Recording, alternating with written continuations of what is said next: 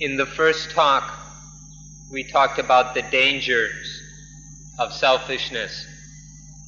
And then in the second talk, we discussed the cause of selfishness as well as the foundations of selfishness. In yesterday's talk, we talked about the extinguishing of selfishness. Today, we will discuss the benefits, the value of extinguishing selfishness. When we speak about the fruit or benefits of extinguishing selfishness, we'd like to bring up one Thai word which ought to be of interest to you. In Thai, this word is anisong, which comes from the Pali word anisangsa. The meaning of this word is the milk that flows out of, the flowing milk. When we milk a cow, then the milk, the nutritious milk, flows out from the cow's udder. This is the literal meaning of the word anisong. So today we'll talk about the anisong of extinguishing selfishness. When we talk about the anisong of getting rid of selfishness, the most simple way to put it is to say that happiness is the benefit of extinguishing selfishness. But when we use this word happiness, we must be a bit careful, because happiness is a very vague and uncertain word. People give it all kinds of different meanings. And so we will clarify what is meant by the word happiness. We'll take a good look at this word. At first, we can at least see that there are two kinds of happiness. The happiness of everyday people language and the happiness of Dhamma language. The word happiness in people language, by people language we mean the common everyday meaning in terms of people and persons. In people language, happiness is something that we can get drunk on, we can become infatuated with it, go crazy over it, get lost in it, and this is very important, it bites its owner. This is the happiness of people language, the happiness that is intoxicating, infatuating, very tricky, and which in the end bites its owner. If we look closely, this happiness in people, the happiness of people language, this common, ordinary happiness, isn't true happiness. What it really is a kind of pleasure which deceives and tricks. It's a kind of entertaining, luscious, attractive pleasure which deceives. This is what most people take to be happiness. This tricky pleasure, this deceiving pleasure, is always ready to become a bait. It's always ready to become bait to catch us and trap us. And so all the worldlings who are chasing after these deceptive pleasures are being trapped by this bait. And this is the state of worldlings, being deceived and lured by the bait of worldly pleasure or deceptive pleasures. This is happiness in people language. This worldly happiness is always something material and physical. It depends on bodies and material objects. It's not a mental or spiritual kind of happiness. And therefore, this kind of deceptive pleasures are very expensive. They're very difficult, and they're a real pain in the neck to acquire and to keep.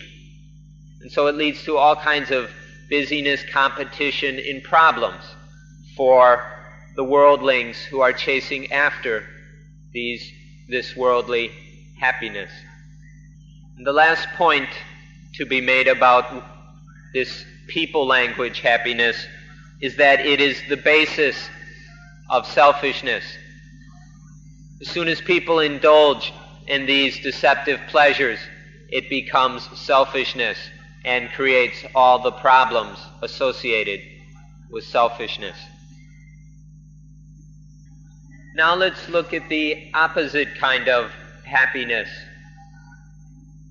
This happiness is not intoxicating or infatuating. It doesn't make us crazy, and it doesn't bite the one who possesses it. It doesn't bite the one who has it. Be very careful about this point. This kind of happiness is not a deceptive pleasure. It doesn't trick or deceive. But the ordinary worldling overlooks it. Common people overlook this genuine, true happiness. So let's take a good look at it. This kind of happiness is not a bait. It doesn't lure us and trap us. This genuine happiness is pure, bright, clear, calm, and it leads to peace. It is not a bait which entraps or deceives. This kind of happiness isn't at all expensive.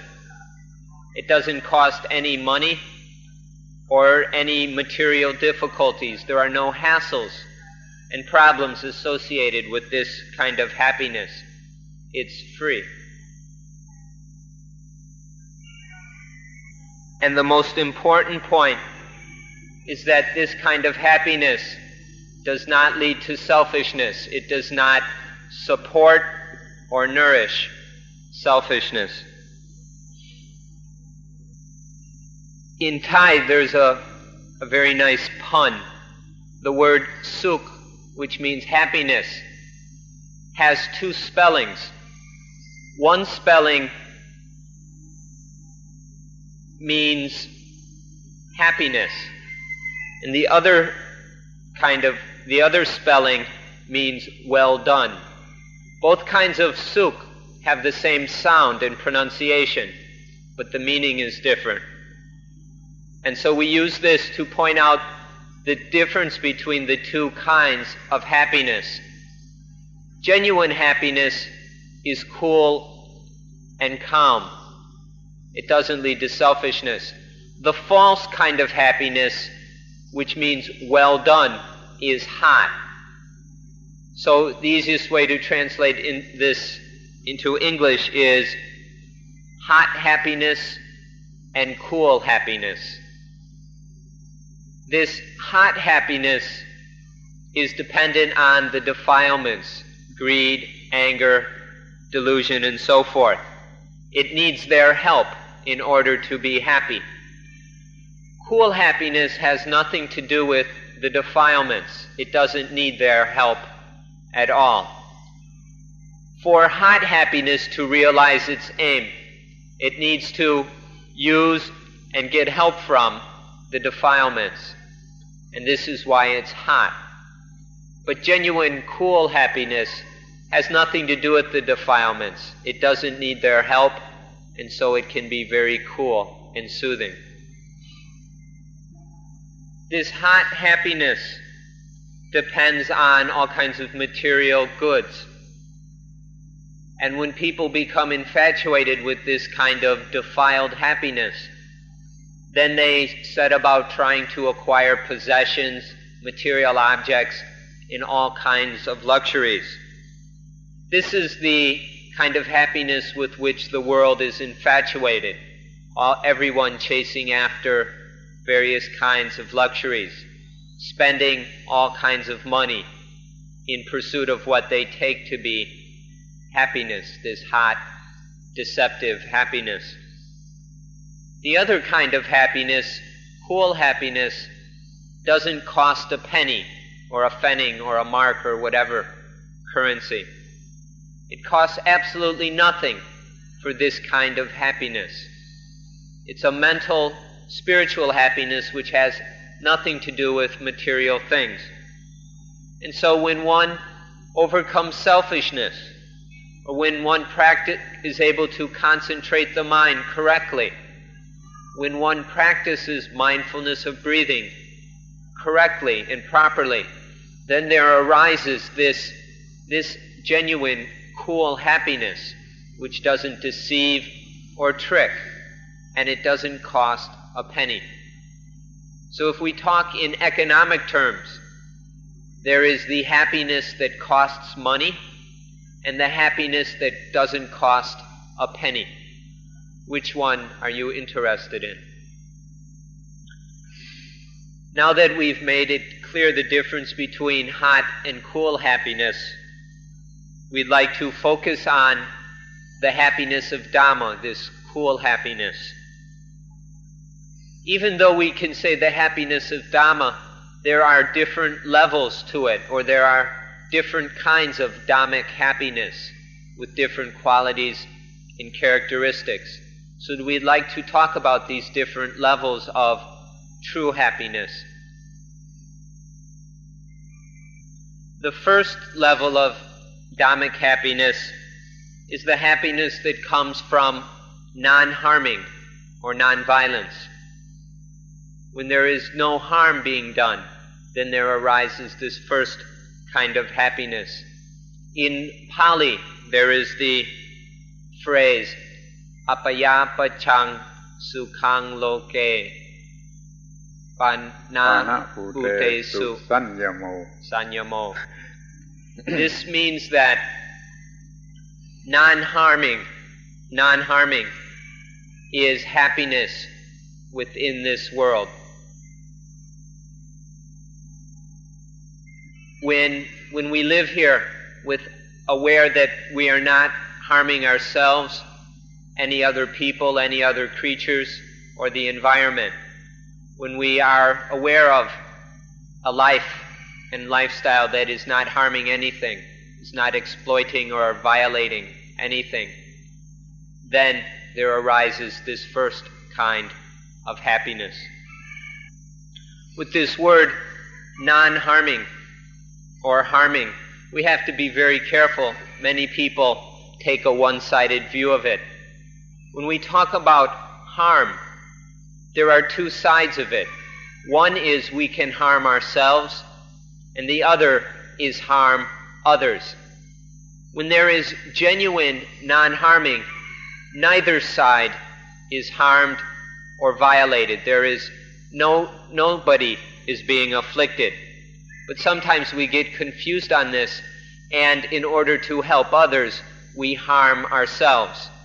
And then, of course, there is often the kind of helping oneself by harming or exploiting others. But in true non-harming, true non-violence, there is no harming of either ourselves or others. When there is this complete non-harming, then there arises genuine happiness. We like to say that the more one loves oneself, the more one harms oneself. Or the more one is selfish, the more one harms oneself. When one loves oneself, this love makes us blind, and then we indulge in those deceptive pleasures which lead us astray. We go through all kinds of ridiculous difficulties to get some trifling pleasure. And this is how we harm ourselves, because of this this self-love. The more stupid we are, the more we harm ourselves. And when there's this stupid, foolish self-love, then we harm ourselves immensely, wasting our time on these trifling, deceptive pleasures and overlooking true happiness. And so the more selfish we are, the more we harm ourselves. When we come to harming others, we probably don't have to say very much about it, because the world is full of this. People, selfishness, leading to people harming others for their own selfish benefit. When we selfishly see something as beneficial or advantageous to ourselves, then we're completely willing to go and take advantage of someone else, to exploit or harm another for our own advantage. And the world is full of this. There's this exploitation all around, underground, above ground, in small ways and in big ways, such that people are even trying to take advantage of the whole world. Sometimes we cut the world into two halves, and each half is trying to harm the other half. Or sometimes we try and harm the whole world, and this exploitation and affliction sometimes even starts to think about other worlds, to go over and conquer other planets and worlds in order to take advantage of those worlds. This kind of selfish harming knows no limits. It's limitless. When there is no selfishness, then nothing is harmed. Merely by removing selfishness, all this violence and exploitation can be destroyed. When there is no selfishness, we don't harm ourselves. There's no harming of others. Even the animals are not harmed. We can even go so far as saying that even the ground, the soil, the earth is not harmed when selfishness is removed. When this selfishness is extinguished and there is none of this harming, then it becomes very natural to relate to others in terms of what are called the divine dwellings: friendliness, compassion, sympathetic joy, and equanimity. And then this is the basis for Dhammic happiness. Those of you who value this teaching of the four divine abodes, Metta, Karuna, Mudita, and Upekkha, you should focus on this one thing of removing selfishness. If you are interested in Metta, universal love or friendliness, Karuna, compassion, Mudita, sympathetic joy, and Upekkha, equanimity, then all you need to do is direct your attention to unselfishness or selflessness. When there is no selfishness, then there is metta automatically. There is this very spontaneous love for everything. There is spontaneous karuna, the desire to help, to be of service, or compassion. There is spontaneous joy at the happiness of others. And there is upekkha, when it is not possible to help at this moment, then with upekkha it's to await the opportunity to help and serve. Some people understand this last divine abode incorrectly. They take upekkha to mean to be indifferent. To be indifferent when we can't do anything to help. But true upekkha is to observe and await an opportunity to help, if there's no opportunity right at this moment. So if you value these four Brahma Viharas, four divine abodes, then focus your attention on not being selfish. This last Brahma Vihara, upekkha, is often a source of confusion. Upekkha means to look at, to observe, to watch. Some people think it means to close our eyes and not pay attention, to be indifferent. That's silly and of no value or benefit. Upekkha means to look at, to observe. If everyone in the world would keep looking for opportunities to help others, for opportunities to serve others, then there wouldn't be any of these crises in the world that there is these days. So please be especially interested in upekkha, looking, observing for opportunities to help and serve. This is the fundamental or basic level of happiness that arises when there is no harming, neither harming oneself or anyone or anything else. Then there arises this fundamental kind of happiness. This happiness arises when there is no harming, and that comes from not being selfish. At first this may seem illogical to you, that by not being selfish there arises happiness.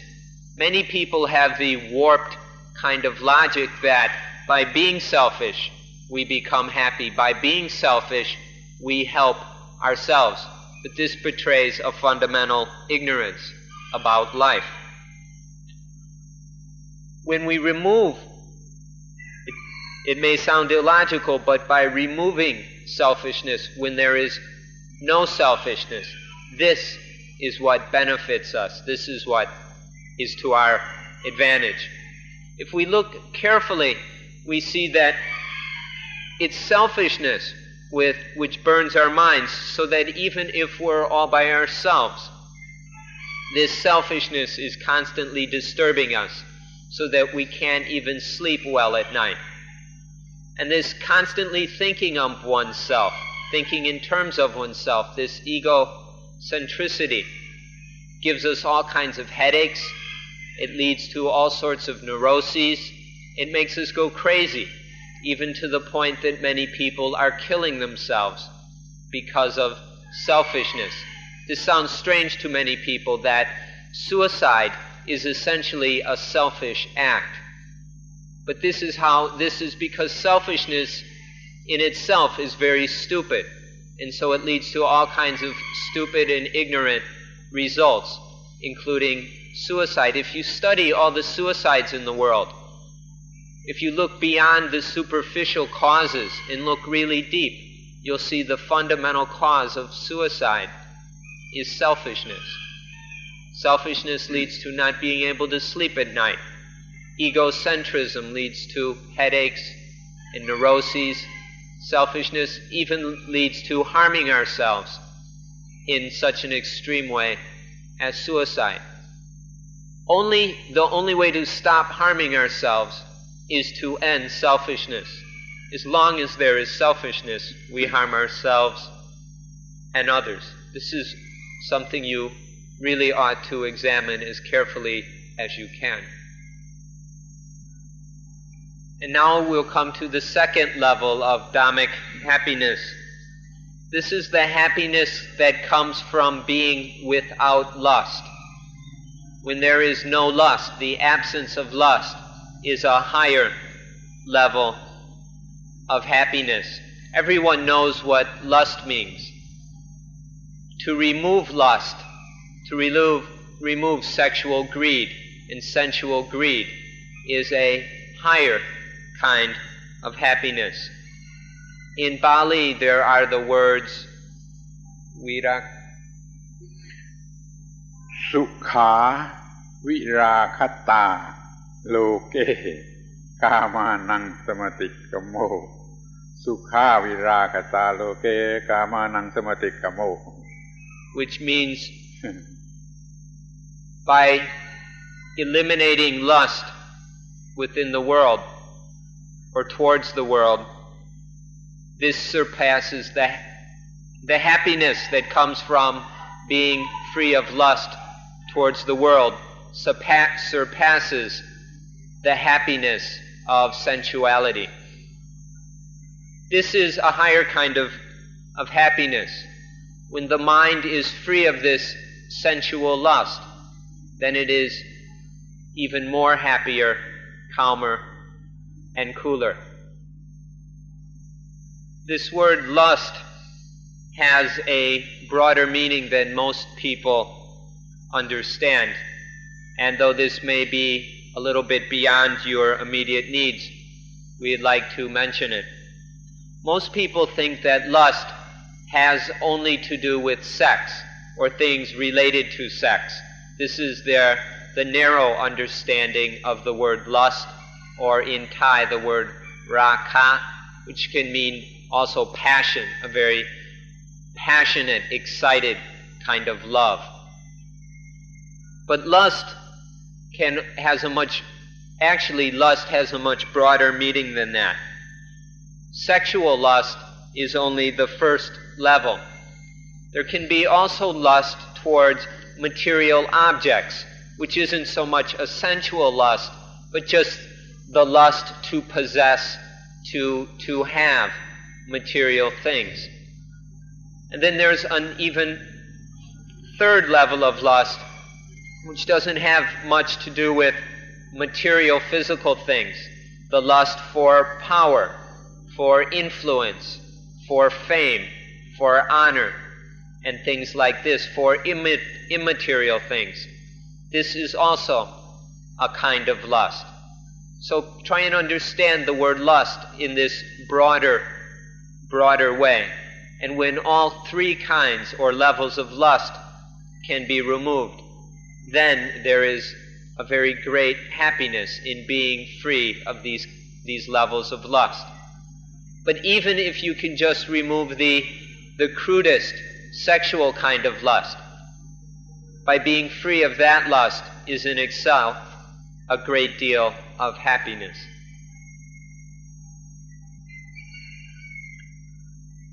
The stronger that selfishness is, the stronger lust will be. And as selfishness decreases and lessens, then lust also abates and decreases. So the more powerful and strong selfishness is, the more powerful lust is and all its agitation.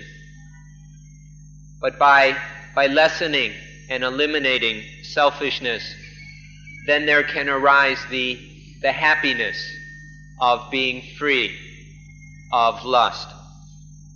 So once again, by lessening and overcoming selfishness, then there comes the higher level of happiness, that is being without, that is to live without lust. Often people teach that the way to remove lust, to overcome lust, is to contemplate repulsive things, to contemplate ugly and loathsome things. So it's often advised to people with a lot of lust to go to a cemetery or cremation ground and contemplate the corpses or the remains of corpses. These various quite unattractive and repulsive things are a traditional technique for lessening lust. That's right in its own way. It's correct and it can help. But the most efficient and powerful way to eliminate lust is to remove selfishness.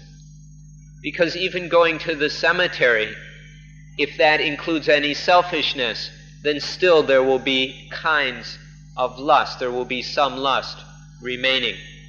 So the best way to eliminate lust is to eliminate selfishness. If you want to contemplate corpses or other unattractive, repulsive things to help the removing of selfishness, that might be a good idea.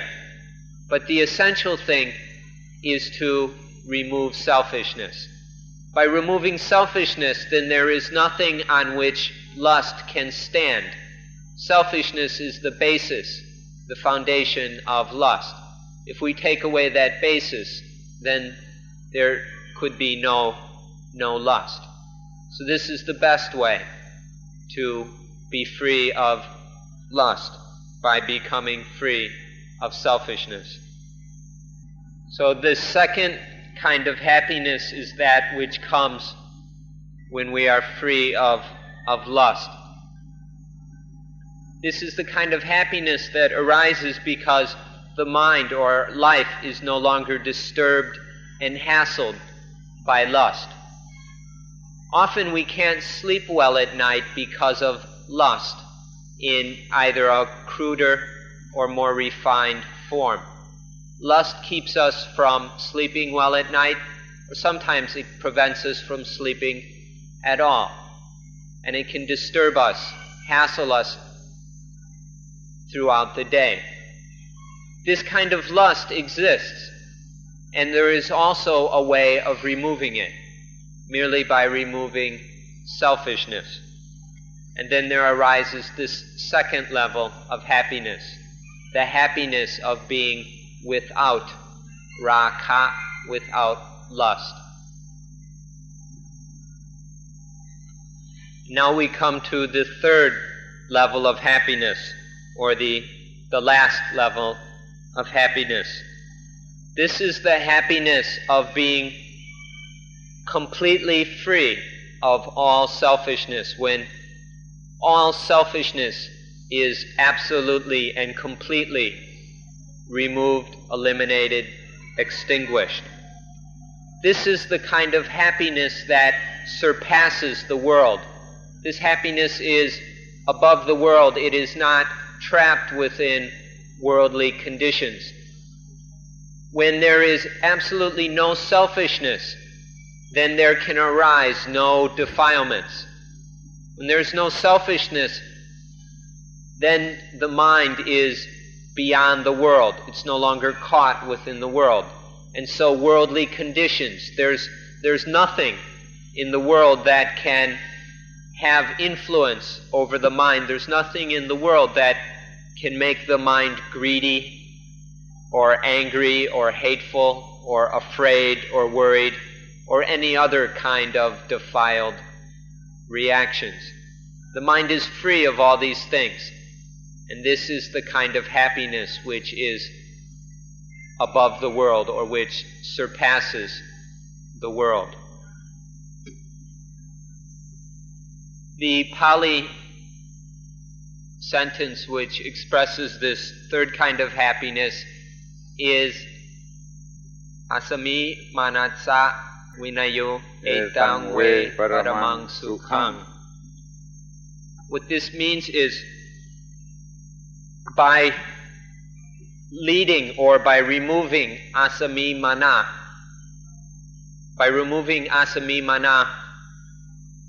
there is removing asami mana completely is the highest happiness. Why? We'll have to explain a few of these words. Asami mana, you've been hearing about over and over again. This is to regard things as I, as me, as mine, as self. So by removing self-view, by removing the idea that there is a self, personality belief, whatever you want to call it, I, self, soul, ego, no matter what name you call it, it's the basis of selfishness. By removing the belief in self, the view of self, this is the highest, the supreme happiness. Why? The word why means something like hooray or hurrah. It's a cry of victory when a supreme accomplishment has been accomplished, when there is the highest kind of victory and success. Then in Thai the kind of call would be woi, or something like that. So, removing all self-view is the highest happiness. Hooray. But Woi is a lot more than hooray. It's the supreme call of triumph, of victory. This is the highest happiness. Asami manatsa vinayo etang we paramang sukhang. Sukhang means happiness. Paramang means supreme, the highest happiness. This Woi is a little more than hooray, because it's also a challenge. It's like shaking one's fist at selfishness in triumph at having defeated selfishness. We'd like to discuss the word lokuttara. Log or loka means world. Uttara means to be above or beyond. So lokuttara means above, beyond the world. This doesn't mean getting into a spaceship and flying off into space, because no matter where we went, that would still be the world. Any place, no matter how far away, is still the world. Lokuttara, above the world, doesn't have anything to do with our body. This means for the mind to be above worldly conditions. We can't escape the world. We must live in it. But the mind needn't be trapped under the influence of good and bad, winning and losing, getting and missing, positivism, negativism, and all those worldly qualities and values. Living in the world, even if we were under the ground, the mind can still be above the world, can still exist beyond the world. This is the meaning of lokuttara. It's something mental and spiritual it's not a physical being above, floating around in some spaceship. To make it even more simple and short, we can just say that I, the ego, is the world. This concept of I, of ego, this is the meaning of the world. To be above that egoistic idea, that concept, is to be above the world. Another way to explain lokuttara is to be above the misunderstanding of duality. The world is full of dualistic things because the world is full of foolish people. Foolish people understand that there are dualistic things, good and bad, winning and losing, positive and negative, and so forth. This is a misunderstanding. In reality, all things are the same. Good and bad is the same. Positive and negative is the same. It's just a process of the law of itapajayata. Itapajayata means because this exists, this arises. Because this disappears, this disappears. More simply, it's the law of cause and effect, or the law of conditionality. Because of this process, this flow of causes and effects of itapajayata, this is all there is. There is really neither good nor bad, positive or negative. But fools misunderstand this, the fundamental reality, and discriminate things as positive and negative, and then are trapped by this misunderstanding. To be lokuttara, above the world, is to realize how things truly are, that good and bad is the same thing, and then to be free of all those dualistic misunderstandings which lead to attachment, indulgence, selfishness, and all the problems which we have. discussed.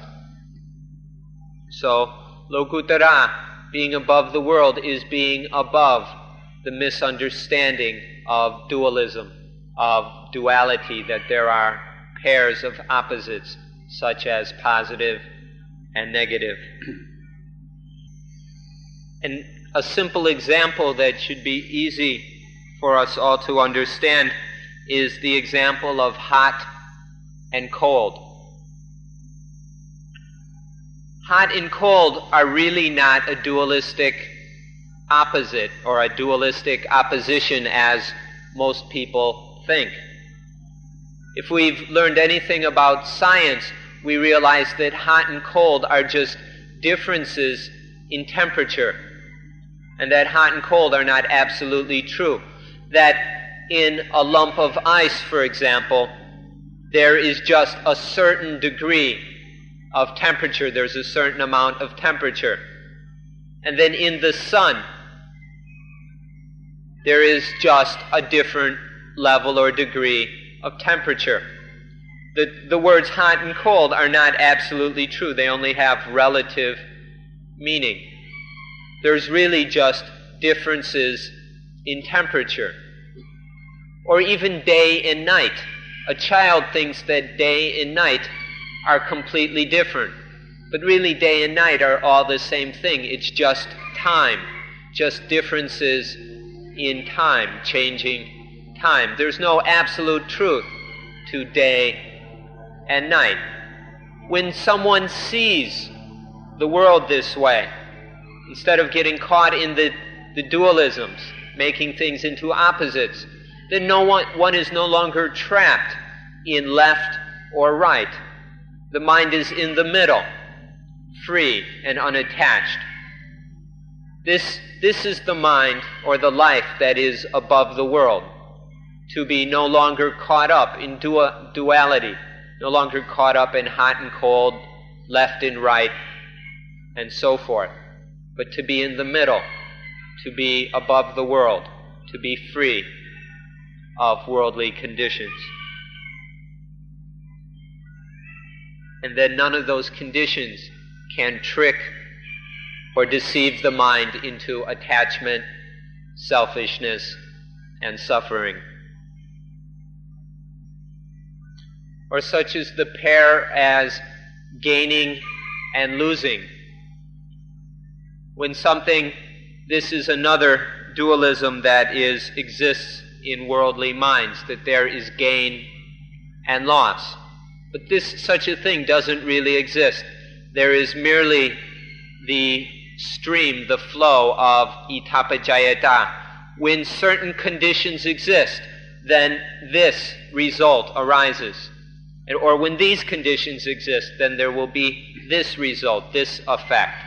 It all just depends on conditions and causes which lead to certain effects. And then this flow of cause and effect, this process, just keeps flowing onward and onward. There's nothing that is really gaining or losing. These are just words, dualities, illusions created within worldly minds. People go and say, oh, this is profit, that is loss, and then they get all excited about these things. But it's really just the flow of cause and effect. Not seeing things in these terms is to be above the world, to no longer be trapped in these dualistic conditions. Or what about when you laugh and when you cry? When positivism makes you laugh and negativism makes you cry. Have you ever examined this matter? When the mind, when we really see things as they are, there is no longer these positive and negatives to make us laugh and cry.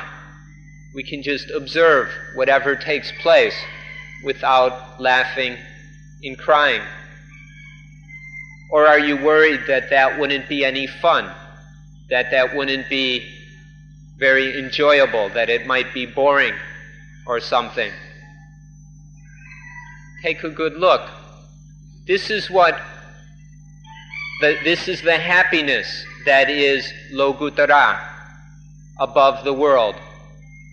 To not have to laugh and cry at positive and negative. To no longer laugh and cry about worldly conditions. Is this the kind of happiness that you're interested in? When there is no positivism and no negativism, then there is what we call suññatā, voidness. Voidness is when there is no more positive and negative, when there is no more dualism, when the mind is free of all those dualistic illusions, then there is voidness, or suññatā. Can any of you fit, or can any of you classify voidness as positive? Or can you classify voidness as negative? In fact, suññatā, voidness, is neither positive or negative. It is beyond, above, surpassing both positive and negative. This is the meaning of Nibbāna, or nirvana, which is unsurpassed voidness. Nibbāna is the supreme voidness that absolutely transcends positive and negative, that is free, void, empty of all dualism. When the mind perceives, when the mind sees and realizes voidness, then the mind itself is void. Because when the mind is realizing or is seeing voidness, then it doesn't see anything that it can attach to as good or bad. There's nothing to grab onto as positive or negative. And so the mind then is void as well. When the mind is void, that is the supreme happiness. There is no happiness which comes even close to this truest, most genuine happiness, the happiness of voidness. This is the happiness of freedom, when the mind is completely liberated from all the things which have power over it, which influence it, which trap it, which push its buttons, and so forth. This is the highest happiness, the happiness of voidness. This kind of voidness doesn't just happen after many, many years of practice, of training. But you probably haven't noticed it yet. But in fact, in everyone's life, there are moments, if only a very short moment, when the mind is free, when the mind is void of any feeling of positive or negative, when the mind is not clinging to anything as good or bad. This is a sample, a free sample or specimen of Nibbāna, of the complete, perfect voidness. But people tend to overlook these. They don't pay any attention because they're so busy chasing after the deceptive pleasures. So please start to pay attention, be on the look for these moments when the mind is free, when the mind is void of positive and negative. And once we begin to see just a split second of this voidness, when we begin to really realize what it is, then we turn our lives towards this voidness and set out, truly, genuinely set out on the path to Nibbāna, to a life that is void, that is above worldly conditions. So don't overlook these free samples of Nibbāna which nature gives to us. And then you will begin to understand this highest most genuine happiness. To summarize, when there is selfishness, then the mind is not void. But when there is no selfishness, then the mind is void and free. So please start to be very interested in this matter that we've been discussing. These moments of voidness is something when the mind is completely free of selfishness, is something to be very concerned and interested with.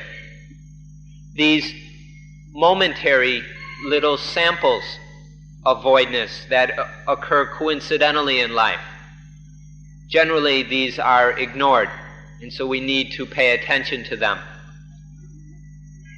Often they happen while we're asleep, and so we just keep on sleeping and don't notice them. But we can also learn or practice to be aware of them while awake.